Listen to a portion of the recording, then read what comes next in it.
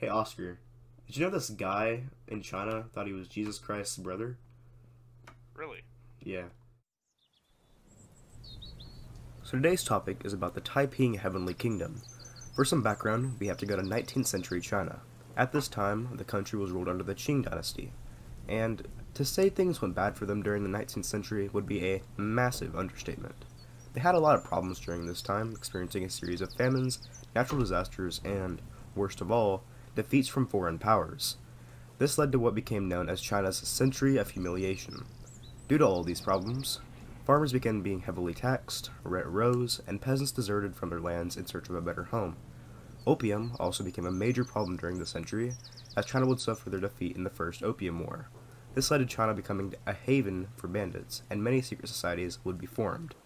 One of these societies, a Protestant missionary service known as Whampoa, would create a book called Good Words to Admonish the Age. This book would end up in the hands of one Hong Jiquan in the early 1800s. Hong initially didn't care about the book, but suddenly he had a vivid dream where he was greeted by a golden-haired, bearded man and another man who he addressed as Elder Brother. His brother, seeing some sort of Christian symbolism in his dream, told him to read the book I mentioned earlier, and so Hong did. After reading it, he realized the following. He was the brother of Jesus and had met God in the dream that he had previously. Following this realization, Hong would become the leader of a sect known as the Society of God Worshippers. The sect promoted a new branch, one of Taiping Christianity, which Hong believed was the restoration of classical Chinese beliefs intermixed with missionary Christianity. The sect grew under Hong, but after persecution from local Qing authorities, the movement became a guerrilla rebellion. On January 11th, 1851, on Hong's birthday, Hong declared himself the Heavenly King of the newest dynasty on the block, the Heavenly Kingdom of Great Peace, or Taiping. The rebellion consisted of minor uprisings until Taiping forces captured Nanjing, renaming it to Tianjin, or Chinese for Heavenly Capital. From here, Hong began to do what he believed his dream had instructed him to do: kill all Manchus.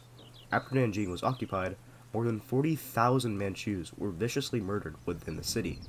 The kingdom, however, wasn't without its conflicts. In 1853, Hong withdrew to his palace indefinitely, and only ruled by giving out written orders in religious language. He also disagreed a lot with his right-hand man, Yang, becoming ever more suspicious of Yang and his ambitions, extensive network of spies, and even his declarations when speaking as God. In 1856, Hong put Yang and his family to death, along with any soldiers loyal to Yang.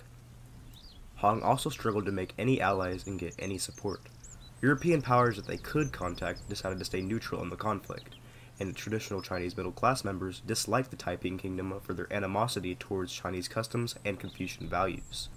With the Taiping Kingdom failing to take Shanghai in 1860, the Qing dynasty finally got around to retaking the Taiping Heavenly Kingdom under their rule. With his defeat at Shanghai, Hong declared that God would help him defend Tianjin. However, he died of food poisoning before Qing even reached the city. Following his death, Qing forces took Tianjin, marking the fall of the Taiping Heavenly Kingdom. Thank you guys for watching. I hope you guys enjoyed. If you did, leave a like down below and comment why you enjoyed, and hit the subscribe button, as, we just hit 1,000 subscribers, and you could be the start of something big. And I'm sorry if my voice sounds, weird in this video. I'm sick with COVID, and, yeah. But thank you guys for watching, and I'll see you guys in the next video. See ya.